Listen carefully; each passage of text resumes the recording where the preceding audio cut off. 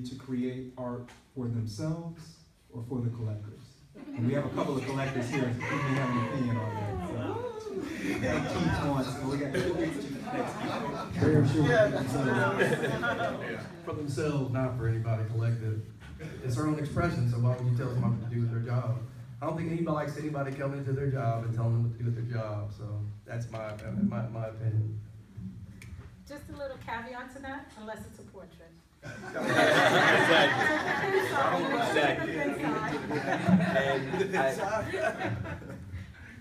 I agree with what was said so far, but also when you get into the commercial aspect of art, selling your art, then you do have a responsibility to create something that is going to be attracted by the masses, because obviously at that point you want to sell your art. But I think the initial creation of art should be based on what the artist feels. Okay, I'm going to challenge that. Okay, good. They have a responsibility, if they're in a commercial space, to what? Tell me that again.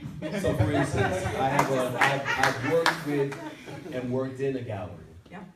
And the gallery owner has spoken to the artist and said, based on what I can see people like, you need to stay in this lane Because you're of going to what be you're producing.